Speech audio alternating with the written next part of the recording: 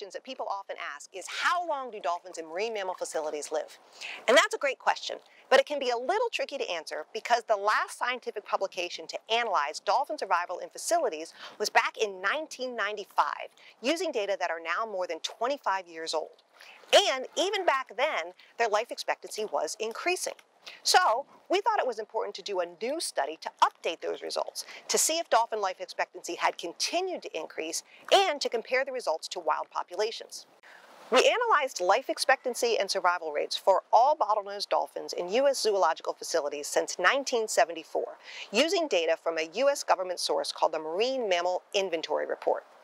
We then divided that data into 4 time periods of about 10 years each, so we could track any historical trends, and then compared the data from the most recent time period, in other words, what's happening today, with previously published studies of wild dolphin populations, making sure to use the same analyses on our data that was used to analyze each wild population. What we found was that dolphin life expectancy has increased significantly since that last study.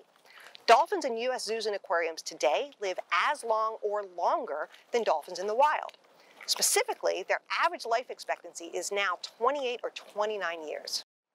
Having dolphins in marine mammal facilities allows us to do research and learn about them in ways that would otherwise be impossible.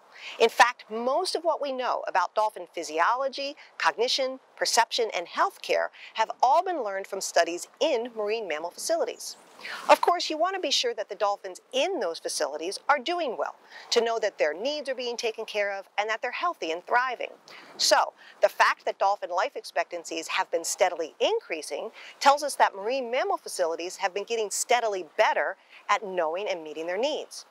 And the fact that they're now living as long or longer than dolphins in the wild tells us that these animals are thriving.